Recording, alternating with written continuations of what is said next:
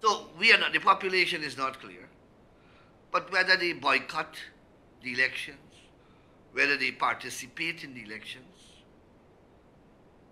we know that they are going to get a beating. We also know that they know that they will get a beating. We also know that they are afraid of the elections because it will denude them. All the talk, the fat talk that we are hearing,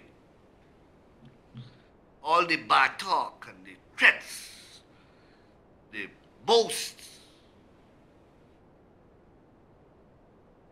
Judgment Day is coming very shortly. Whether the APNU+AFC contests the elections as a collective or as individual parties, or whether they do not, will not affect the credibility of the elections, neither will it affect the legality of the elections. It will have devastating political consequences for those who chose not to participate. I distinctly recall that although Cherry Jagan knew and the PPP knew going to be rigged, 1968, 1973, 1980,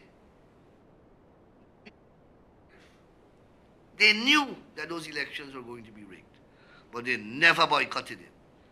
Jagan took the position of participating in the elections, always.